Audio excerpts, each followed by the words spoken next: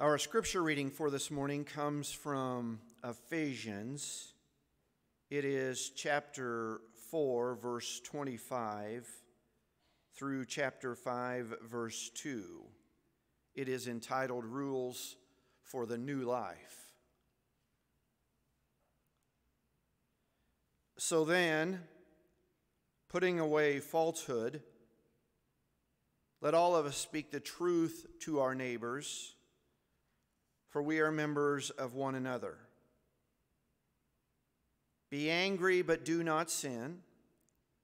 Do not let the sun go down on your anger, and do not make room for the devil.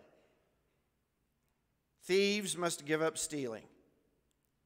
Rather, let them labor and work honestly with their own hands so as to have something to share with the needy.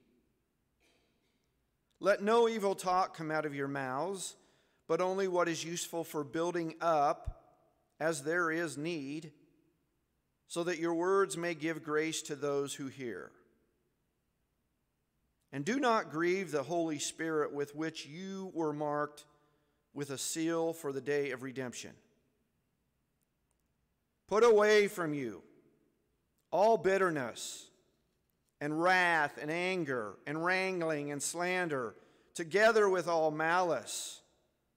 And be kind to one another, tender-hearted, forgiving one another as God in Christ has forgiven you.